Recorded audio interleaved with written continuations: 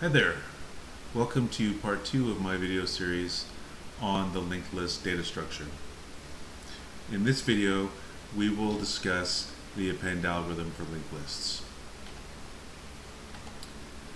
The append algorithm is responsible for adding a new node to the end of the linked list. Since the node is always added to the end of the list, this means that the append method will make the list an unordered list.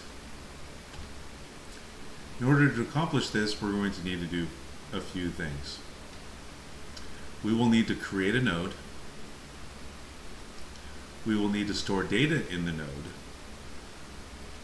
And we will need to append the node to the end of the list. Let's examine the algorithm using pseudocode. First thing we'll need to do is to create a new node. Then we'll need to store data within the new node. And then we'll have to determine if the list is empty or not. If the list is empty, then we'll need to make the new node the first node in the list. Otherwise, we'll need to traverse the list to find the last node. Once we've identified the last node, then we can add our new node to the end of the list. So how do we create a new node? In C++, we could write code that looks like this. Here we're using dynamic memory allocation to create our new node. Node start n equals new node. New is going to return the memory address of our brand new node, and we'll store that memory address in the node pointer named n. Now we're going to need to store data within the new node. How do we do that? Here's a statement that dereferences pointer n to access the value member of the node structure. We've assigned it some value x.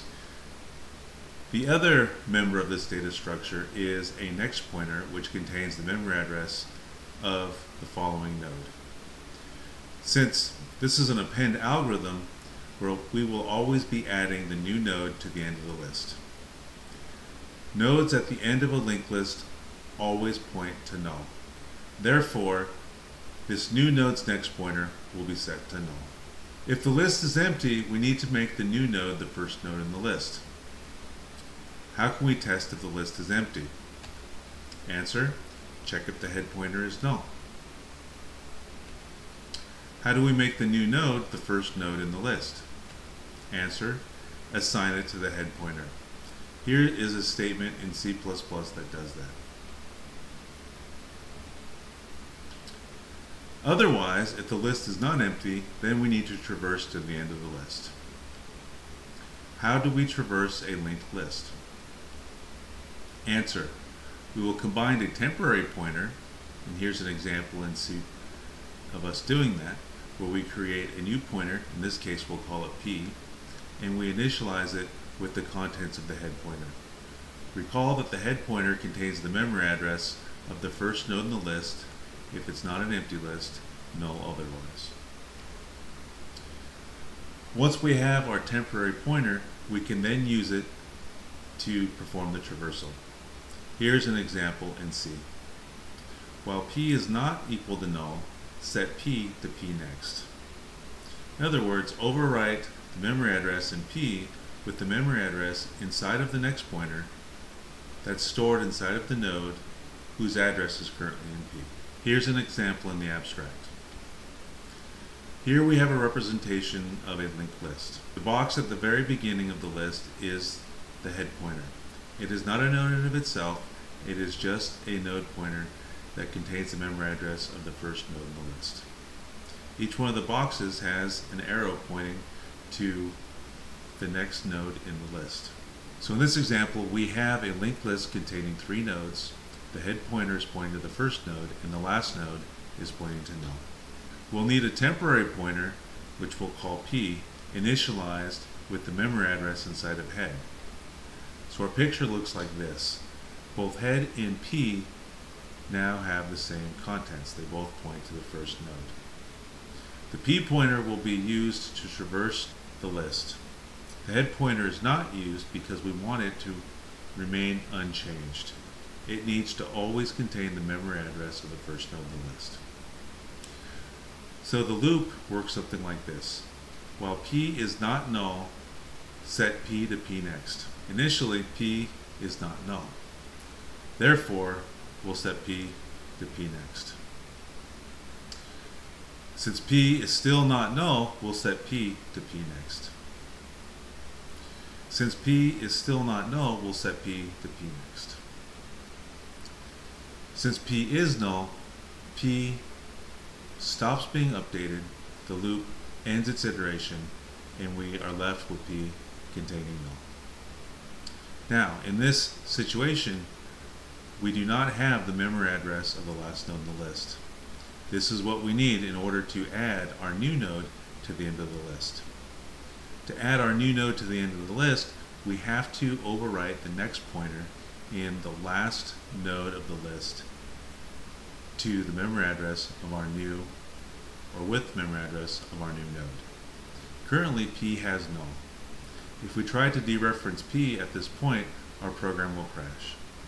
Therefore, we want to stop the iteration of the loop that's performing the traversal one iteration sooner. And the way we can do that is, instead of testing if p is null, we can test if p next is null. Okay. So here, in our original example, we saw something look like this, while p is not equal to null pointer. If this is the case, if this is the code we use, traversal ends with p equaling null. This is what we want to avoid in this case. Instead, what we want is, while p next is not equal to null, the traversal will stop one iteration sooner, leave p containing the memory address of the last node in the list. Finally, once the traversal is ended, p will contain the memory address of the last node in the list, and now it's a simple matter of adding our new node to the end of the list. How do we do this? Dereference p to access the node's next pointer. Then assign the new node's memory address to the last node's next pointer. Let's tie this all together with an abstract example. We're going to need to start off by creating a new node. In order to do that, we're going to need to have a node pointer, which we'll call n, to store the memory address of our new node. Once we have that, we can create our new node and assign its memory address to n. Once we have that, we then can assign the data to our new node. Now we're ready to identify the last node of the list and assign our new node to the end of the list.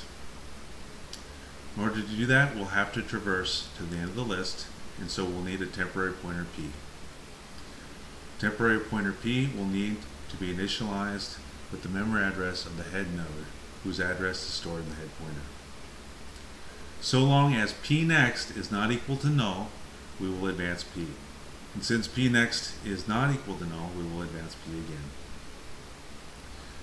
Now, p next is set to null, so the traversal stops. At this point, p contains the memory address of the last node of the list. So now we will set p next to n.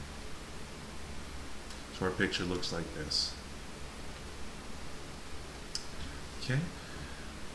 So this concludes the append algorithm. Our new node has been created, the data has been stored in the new node, and the pointers have all been updated so that our new node is now at the end of the list. So let's summarize. In this video, we introduced the linked list append algorithm. We briefly discussed traversal and how it's used to identify the last node of the linked list.